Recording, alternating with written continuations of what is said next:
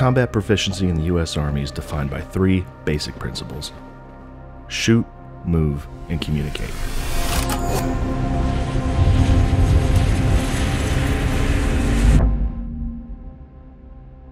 Although very elementary ideas, the mastering of these concepts take years of tireless training.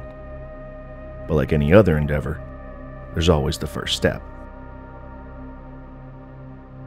Soldiers assigned to the 219th Special Forces Group Support Companies took that first step, taking part in a 2-week training course known as the Special Forces Basic Combat Course Support, more commonly called SBBCS.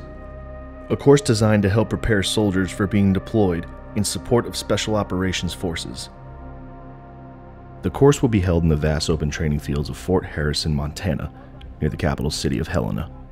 Under the tutelage of Green Berets and other members of the Special Forces community, these support soldiers were taught what it takes to fight alongside those who have mastered these combat fundamentals. And for 2 weeks, it was non-stop intense training for all the soldiers involved with the SBBCS course.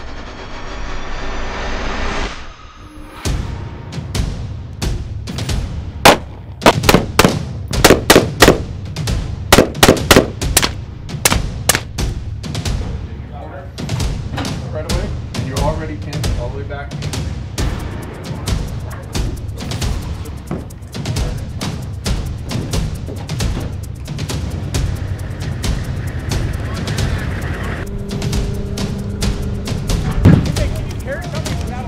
We gotta pick him up.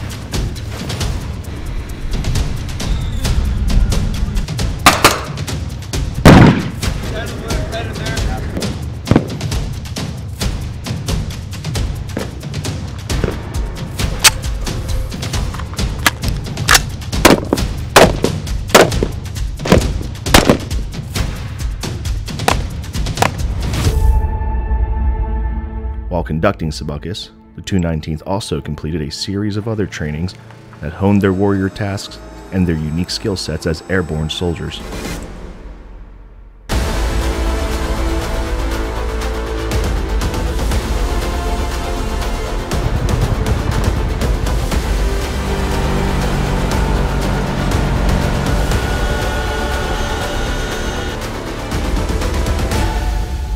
Mastering the basics is what makes these operators such a lethal asset, and with SBBCS, the rest of the unit is now one step closer to that benchmark of lethality, as they continue to master their combat efficiency as soldiers of the West Virginia National Guard.